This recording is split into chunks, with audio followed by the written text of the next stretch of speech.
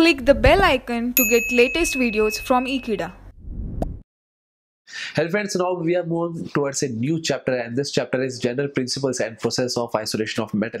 So in this case we are going to talk about the different techniques so as to extract the metals. So for that we have to understand that is how does metal exist in nature. So this is the point that I am going to talk about in this topic.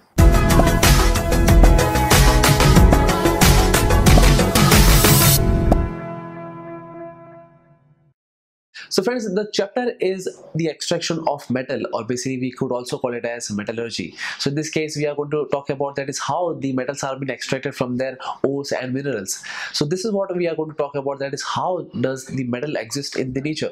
So the metal exists in the nature in the form of a free state, that is also called as native state, or also it exists in the combined form. So now let me talk about what is free state actually. For example, suppose if we are talking about that is gold and platinum, or suppose if we are talking about that is mercury. So this kind of metals are not combined with other elements, and this is how basically these metals are formed, or these metals are occurring in the nature on its own without any form of combination. That's the reason they are known as free state metals, or they are also known as native form metals. For example, gold and platinum.